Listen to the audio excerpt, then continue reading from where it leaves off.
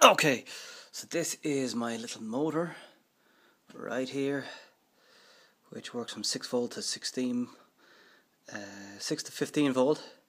This is my wheel, and this is the coupler that couples the motor shaft to the wheel. So what I've done here is drilled through the center of this 6mm solid steel, but I'm hoping to find some proper steel.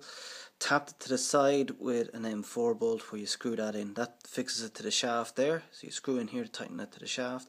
And on the outside here, I've tapped the far side here in that way with an M4 thread, and then I'm just temporarily using this wing nut because it's easy to use, and that's screwed fixing the wheel to the coupler. So bolt fixes the wheel to the coupler is fixed to the shaft with this bolt connection, and here we go.